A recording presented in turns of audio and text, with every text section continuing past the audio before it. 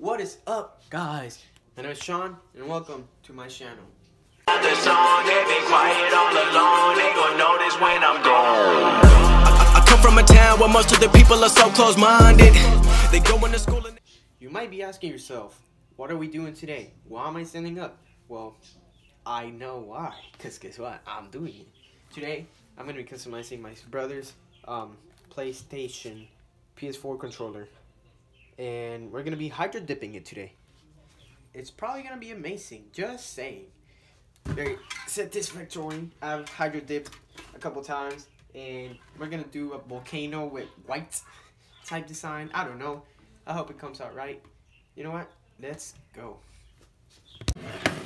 Alright. So the first actual step to customizing this, we're going to have to take it apart. I have these screws and yeah, it's gonna be fun. Let's go. So I have this tiny screwdriver, and then you might want to use one of these unless you want to use your fingernails, because it's not just screws.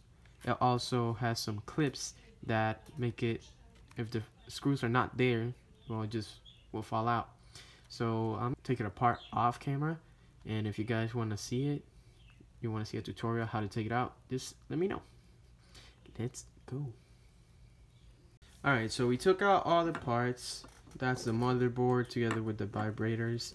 We got the battery here and the pad, the back of the controller, and then we have this little tiny part, which is pretty awesome. We're gonna have to clean it up. We gotta clean it up because of all the tape and dirt throughout these.